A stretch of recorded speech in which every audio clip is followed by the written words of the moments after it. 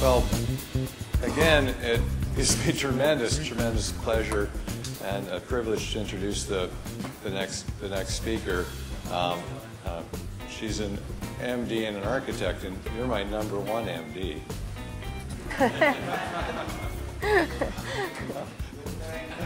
Okay, I was lame. I was trying. Stephanie Taylor did, I think, the nicest job of fundamental research on dealing with moisture, vapor issues, virus transmission. And what's nice about all that, she's also an architect, so she understood the issues and limitations and is looking now, I'm going to say, adding into air quality issues to bringing them to another level. And please welcome Dr. Stephanie Taylor.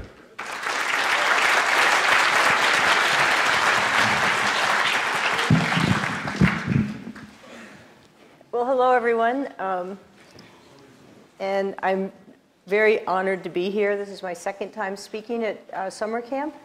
And Joe, thank you, and Betsy, thank you, and thank you for all of your attendance. It was actually very fortuitous. Right before the pandemic, I was preparing a PowerPoint for ASHRAE. So I sent it to ASHRAE, and they meant to send it to Joe's daughter. But it accidentally went to Joe. Unusual last name. So I got an email a couple days later, and Joe said, I don't know you, you don't know me, but I really like your presentation, so will you come speak at summer camp? So I was like, that's karma. So I'm going to talk with you about something that I think is incredibly exciting, which is a platform that I've been working on which actually gives us the ability to scale, visualizing and managing indoor air quality through the lens of human health. I have half an hour to talk about a lot of things, so I'll try to not just simply talk quickly. And if you have any drastic agreements or disagreements or something you feel that you want to say, just please interrupt me. So I call this indoor health score a building vital signs based on medicine, where the vital signs are the minimum number of things you should measure with a patient: blood pressure, temperature, pulse, respiratory rate, and it tells you a vast amount of material about that person's health. So that's how I came up with the vital signs. So I'm a physician, and I'm not really an architect because I'm not licensed, but I have a master's in architecture, and I should almost have an honorary engineering degree from talking with all you guys, but I don't. But you know, I'm really, really busy, but we're all really busy. And that's a good thing, I think. And that's my dog, Luigi, who is behind me. So picking up from last year, I started my presentation by showing how I really began to get interested as a physician in the role of the indoor environment in human health. I was in Papua New Guinea. This is actually me before my hair turned gray. Working as a medical student in a very rural hospital. I was there for 4 months. That was the first time I ever gave anyone an injection, and I think we were both terrified. It was an amazing experience, and I was stationed in this hospital called the IAQ General Hospital. And I had come from the Boston teaching hospitals, and I thought, when I got there, I thought, oh my gosh, this is going to be really sad because what looked like terrible surface hygiene, I was afraid that patients would get new infections from being in the hospital. So that was sort of my backdrop. And last year, and I have to follow up because at least it woke some people up, I was somehow compelled to tell everybody why I was staring at that guy on the operating table. So do you want to know why I was? Okay, so this is like graphic warning time. So I was like, what was I staring at? It turns out that that gentleman had a parasitic infection of his inguinal lymph node, so the lymph nodes in his groin. As a consequence of this infection, the parasite eggs and dead parasites had clogged up the lymph nodes in his groin. And as a guy, if you're a guy and your lymph nodes are clogged up, your scrotum gets really enlarged. So this poor guy walked into the IAQ General Hospital. Nobody spoke his dialect. He came in, he was carrying his scrotum in a sling, and we just sort of assumed that that was a problem, you know. You know, he may have been the chief of his village, and we like totally dethroned him. But anyway, so if you're squeamish about testicles, you need to shut your eyes for a split second. And I'm not going to show any intraoperative photos, but I will show you. He came in, and this was the gentleman. So HIPAA, you can't see his eyes. So this is pre-op, but his surgeon, so that's what, okay. You want me to put that back? There it is. So the good news is his testicles were actually okay. It was just his scrotum that was enlarged. And I kind of felt bad because he probably hadn't seen his penis for like a long time. But anyway, moving along. Next year I'll show the post-op picture. But back to the serious stuff. So I was in New Guinea. I came back to Boston and continued to work as a medical student and then resident and then resident and resident because I did 3 residencies. And the environment looked very pristine, and yet a lot of us know that healthcare-associated infections are a huge problem. So as a physician, I began to see sort of patterns in the hospital. And I thought the building has something to do with this. I talked to my physician colleagues. They were just like, look, wash your hands, give the right antibiotics, and that's all you can do. I tried talking with the building folks, the facility manager, and I didn't know anything about buildings, and they just began to run the other way when they saw me coming. So eventually, in my 40s, I went back to school and got my master's in architecture and designed hospitals for about 10 years, so I could understand buildings. It was quite an experience. But what I have come to realize is that there's this huge disconnect between medicine and managing buildings. You know, unfortunately, I have to be honest about it. You know, as a physician, we're in the business of sickness. You know, prevention is not profitable in the healthcare industry. It's sad, but I think it's very true. And again, each of these topics we could talk for a long time about. But so what I'm going to talk to you about today is how to unite managing buildings and medical outcomes, or at least seeing indoor air and indoor environments through the lens of human health. Because I know I'm probably biased, but I think that occupant health should be the #1 priority in our buildings, in occupied buildings. So how do we do that? How do we do that in a way that's based on medical data? So how does indoor air quality affect our health? You know, Bill Bansleth talked about ASHRAE 241, which is an incredible accomplishment. And yes, one of the things that affects our health, especially in times of a pandemic, are indoor exposures. Indoor exposures to viruses, whether it's contact, air, indoor exposure to bacteria, fungal organisms. But that's only one dimension. You know, Wells Riley had a lot to say about that with tuberculosis and measles.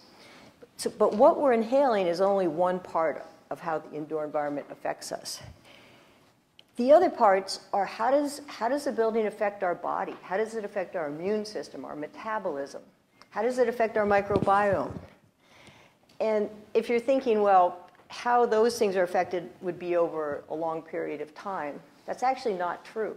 Our body begins to respond within about 10 minutes to characteristics of the air. So what else do we have to think about? We have to think about the impact of the indoor environment on our immune system. We have to think about the impact of the indoor environment on the rest of our tissues.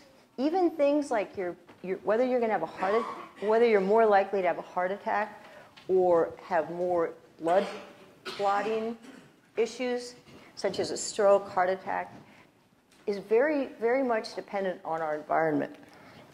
Whether you're skinny or fat has something to do with the microbiome of the building, which has to do with our microbiome. Whether you're vulnerable to Alzheimer's disease or Parkinson's is related to the indoor environment. Is this a surprise to anyone? Yeah. Which part? Are you still on the testicles, or are we back? Environment, Alzheimer's. It is absolutely remarkable. I wish I had time to talk about the microbiome of our bodies. Are you familiar with microbiomes? So in 2003, when we, not me personally, finally sequenced the human genome, we found out humans only had about the same number of genes as a flowering plant. And so us egocentric humans were like, that can't be possible. We're so complicated and fancy. And it ends up that the rest of what governs our health has to do with are the bacteria, viruses, and fungal organisms that live in and on us. And each of us is only 30% by cell number human. The rest of us is bacteria. And that's after you go to the bathroom. Before you go to the bathroom, you're even more bacteria. So it's really phenomenal, I think. But anyway, so how the mix of microbes determines your vulnerability to a lot of diseases, including Parkinson's, Alzheimer's, and pretty much everything. So we also have to think about the impact of the indoor air environment on building materials. So you're probably pretty used to thinking about off-gassing of VOCs and things like that, or the presence of mold and spores. But we have to consider how the indoor air influences the microbiome of the building, which then influences our microbiome. So how long do you think it takes for each of us to leave our microbial signature in a building? Yeah, I mean, it probably is because things are on a continuum. But in a hospital, they say if somebody's been in a hospital room for 15 minutes, they're going to influence your clinical outcome through their microbiome. So it's, if you're going to rob a house, do it really quickly so that the forensic microbiologist doesn't come in and identify your microbiome. I like to tease Bill because if a person has a dog or lives with dogs versus cats, you have different characteristics. Like, I think dogs make friendly, healthy people. People with cats have anger management issues, but not Bill. But there's actually research around the presence of toxoplasmosis gondii antigen in your blood, which come from cats, and like road rage. So I have 7 dogs, but I love Bill. I've never seen him mad. So what I want to talk with you now is a real-time indoor air quality diagnostic platform that integrates studies in toxicology, epidemiology, cell biology, and medicine so that we can actually monitor and visualize and manage buildings from the perspective of human health. So how do we do that? How have I been doing that in the last several years? One, measure. So monitor your indoor spaces. And you can do that, with a lot of sensors or a few sensors, depending on your goals and budget. So we have indoor sensors that measure 11 different components. We also measure the outdoor environment, like directly at your building site, because publicly available monitors for outdoor air quality might not really reflect what's going on around your building. So we continually monitor these things that I'll tell you about. We run them through an algorithm in the cloud. We report back to you. And you can either get a very simple score between 1 and 100, 100 being great, 0 being not at all great. And then we recommend remediation steps based on the quality of the outdoor air, what's going on indoors, and how those two interface. So what's the first thing? Identify the indoor air components that affect your health, both individually and in combination. And the in combination is really important to think about because, for example, if you have particulate matter in the air, you run the risk of inhaling it. And you probably will because you're inhaling a lot of air. If the relative humidity in your space is very low, those particles are generally going to be smaller and you're going to inhale them more deeply into your lungs. Not only because they're smaller, but because the mucus that lines your respiratory tract is going to be dehydrated. Your cilia don't work as well, and so your exposure will be greater. Add ozone to that. Ozone causes inflammation of cells. So if you have particles, low humidity, and ozone from electronic equipment or coming in from the troposphere, ozone pulls cells apart and makes the cell membranes more permeable. So then you're at kind of a triple risk. So we look at not only the individual metrics, but how they interact when it comes to your health. So the first step is to identify the indoor components. I don't want to call them pollutants because it includes temperature and humidity. And begin to quantify how those impact your body. Now that's a big topic. The EPA doesn't like to think about how these things interact to affect your health, but we've really done a deep dive. I'd be more than happy to share those, the data with you, but I don't have time to do it right this second. But I have it in this presentation if you'd like to explore more deeply.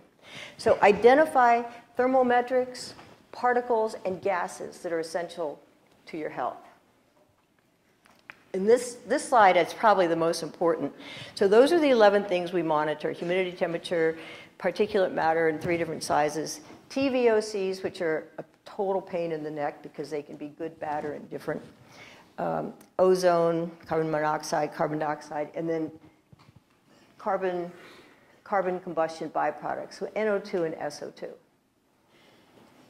So we take all of those metrics, measure continuously, and like I said, look at not only the individual components, but how they impact your body interactively. We quantify, again, we can talk about this for a long time if you want, the impact on these different systems, and then we give you a score. But when you're thinking about the score and what you're going to do about it if it happens to be suboptimal, you know, so obviously ventilation is a key strategy, but before you ventilate, and Bill touched on this yesterday, what do you do if there are pollutants from wildfires around? You know, when do you seal up your building or recirculate? When do you bring in outdoor air and how much? And so we're able to, by using this algorithm and this approach, you're able to actually say, are the conditions worse outside for your health, or are they worse inside, and what should you do? I'm kind of going through this quickly because I don't have too much time. And then we report back to you. And whoever you think is appropriate to see the information gets the information, whether it's a building owner, manager, tenant, or whomever. So let's just take a look at one case study. But this is generally our approach. We monitor different buildings, different rooms within the building, and then when it comes to reporting back to the customer, you know, you can see the monitor yourself, but we also like to give reports periodically. So we kind of do a deep, you know, we start broad, and then we do a deeper dive into where the sensors are. Am I going too fast? None of this is rocket science, really. I just wanted to show you the organization of our approach. So this study, or this, how am I doing? Oh, yikes. So this is a senior living community in Plymouth, Minnesota, and I've removed the name just for confidentiality. It's an elderly care community that has skilled nursing, everything from skilled nursing to independent living. And it's kind of one of our pilots, so they only have 5 indoor sensors and 1 outdoor sensor. So this is what you get in your report. So this shows, these lines show the health score, the vital signs score. And there are 4 lines because we break the score into temperature metrics, particulate matter, and gases. But remember, we're not only looking at each of those alone. We look at how they interact with each other. Because our customers say, well, why don't you put like thresholds? Why don't you have like green, yellow, red, like EPA does to show if things are bad? We can't do it with our score, again, because we're looking at interactions. But just to give you an idea of what this community saw over a 2-week period of monitoring, and remember, down is bad. Down is like you're failing, like, because we're all kind of into academics. So if you're less than 50, you're going to have to do something. So you can see that around June 28th, something was going on in these buildings. This is an average score for the indoor sensors. And yesterday, somebody said, I think it was yesterday, maybe Monday, you know, when you average things out, everything's useless. which I thought was really apropos, and I totally agree. But still, you might want to say, well, what's happening across my entire building or portfolio? So this kind of gives you an idea that something was going on end of June and then again on July 4th. So now let's take a look at individual sensors, although we're going to have to do it quickly. So these are like, each of these graphs represents a different sensor in a different room. So you see a conference room, you see a dining room. Over here we have a dining room on the 3rd floor and then an office with a lot of IT equipment. In case you're wondering why there are all these lines, why there are 4, again, it's so that you can begin to see which components are driving a low score. But if we go back to, say, the Maple conference room on the 2nd floor, you see some dips, so there's something going on. But it looks different from the 3rd floor dining room, and it looks different from the office. So, why is that? So to begin to drill down on that, first of all, we ask, well, are these things coming from the outdoor environment? Because if they were, you'd expect to see some sort of patterns that generally reflects the outdoor environment, especially if you're ventilating significantly.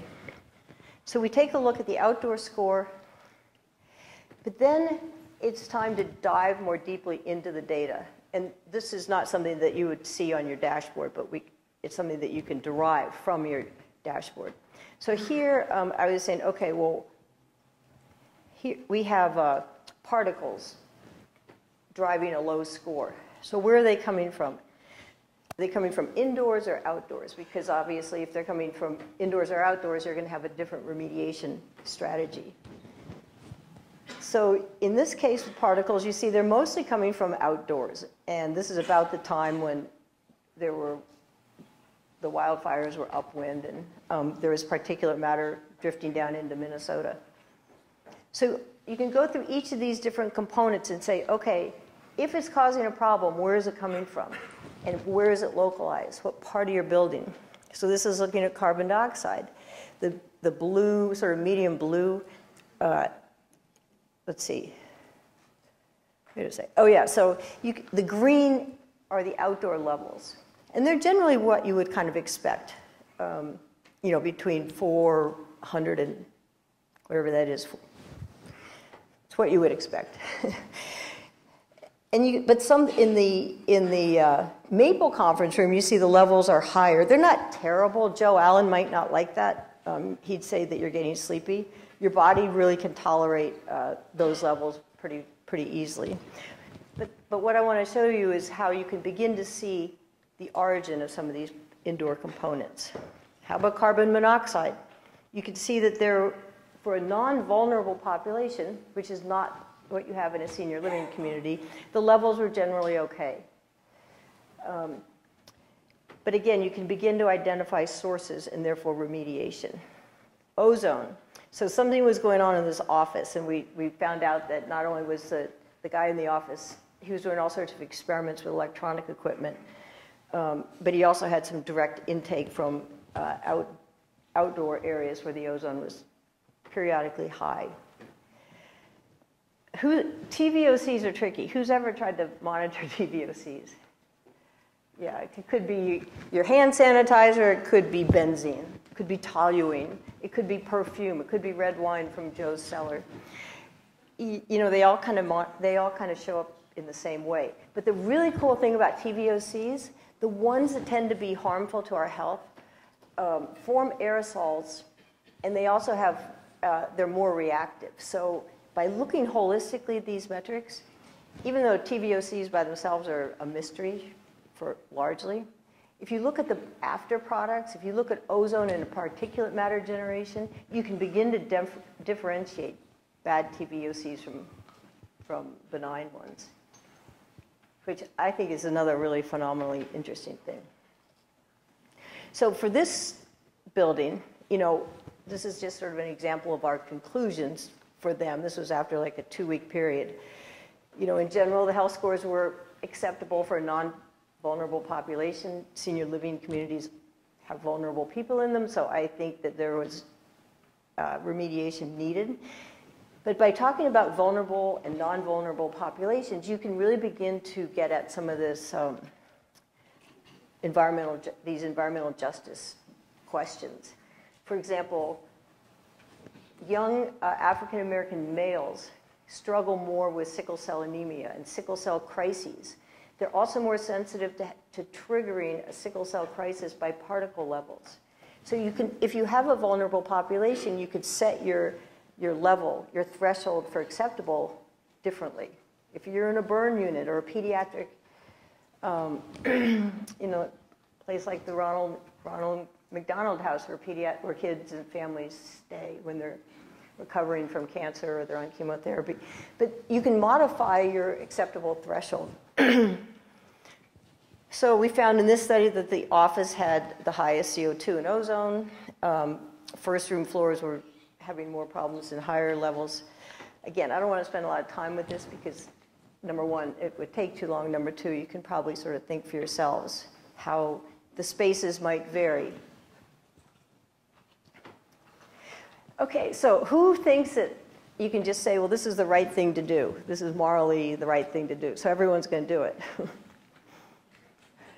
It's kind of like selling religion, at least in my experience. People go, yes, we should do that. And then they leave and nothing changes. So you have to show the business model. And it's kind of challenging in my experience when it comes to human health. Different buildings with different types of occupants, so different things going on, have different return on investment. Senior living communities are actually a little bit more straightforward than other buildings because by showing a correlation between indoor air quality and things like patients having or residents having to go back to an acute care hospital because they've got a COVID or the flu, the senior living community would then have an empty bed that they have to hold for that patient for some period of time. And the reimbursement rate for an empty bed is about 10%, the reimbursement rate for an occupied bed. So different buildings are more or less difficult to gather return on investment data. But it's a very important exercise because otherwise your building owner or manager or business isn't going to want to spend money on monitoring and understanding health. At least that's been my experience. So we've been able to show you can reduce staff fatigue. These are metrics in the literature, and we're beginning to see them in our studies. Optimize resident health and reduce bounce backs to acute care hospitals, save energy costs by doing the most appropriate building. I call it remediation. It's not always remediation, it's management. But you know when there's byproducts of a wildfire in the air, even if it's not a visible particulate. In this community, the ozone level went quite high after these fires, and so they canceled the outdoor activities, and the residents were like, but why? The air looks pretty good. But they were able to show why it wasn't a good idea to be outdoors that day. And again, I don't want you to read this, although you're welcome to, but hospitals would be, in my opinion, one of the most obvious places to implement this sort of monitoring. Has anyone ever tried to get infection data from a hospital or data on errors? Well, I did early on because a very nice, impulsive, trusting microbiologist sent me about 400 patient records. He then lost his job. But I had the data, and it was a gold mine. But hospitals are really hard places to get data because they don't really want to share their baseline errors or infections. Joe, did you put up your hands yet? I did. Oh, I didn't see you. Okay, so what are my next steps? What do I hope your next steps are if you think this is important? You know, we need to scale this approach of monitoring and managing buildings from the perspective of health. And to do that, we have to continue to gather return on investment data. Energy is more straightforward because you have to pay for it directly.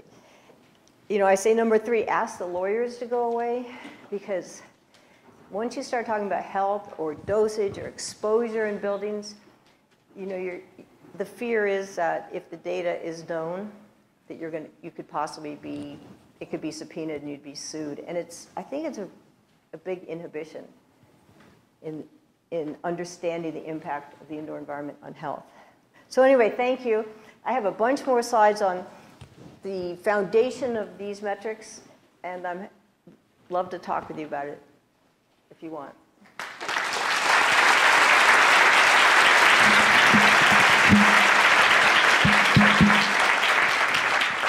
We have time for one question. I love the presentation. I'm curious in your aspect, and I think I know the answer, but I'm going to ask from you. You're focused on on senior living communities, hospitals, this and that.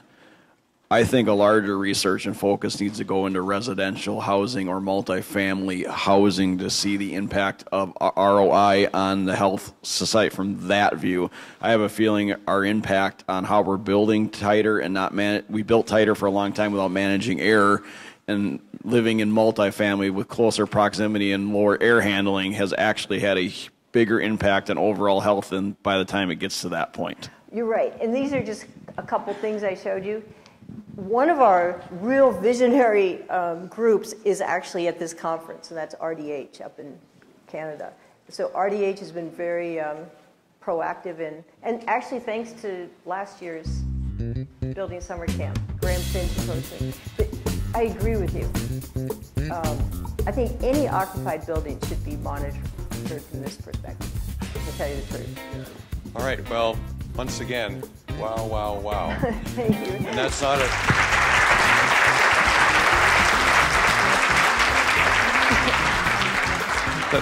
that was a happy dog barking.